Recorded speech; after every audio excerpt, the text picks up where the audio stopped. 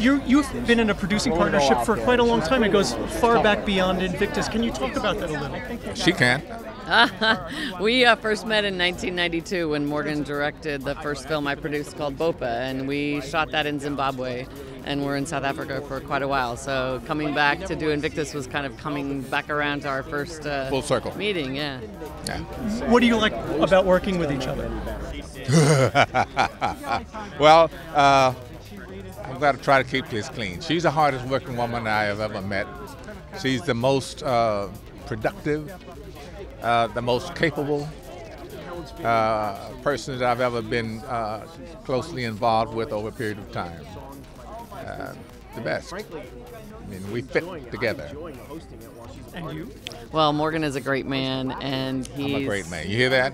Right away. I mean, anytime in this business when things are up and down, I can always count on him to be really steady and to remind us what's really important. So for me, it's a really great flag to follow. Now, an important subject right now is production, film production in Los Angeles, and I know you have strong feelings about that. Can you tell me about that? Everybody who works in this town, lives in this town, knows this town, is concerned about working in this town. This is... We're not working in this town. Yeah. It should be considered home, but it has gotten to be blamed expensive to try to work here. So, you know, it becomes a problem. Movies aren't easy to make, and they're certainly not cheap. So everybody who's trying to make movies are also trying to make them within a certain pocket limit, you know.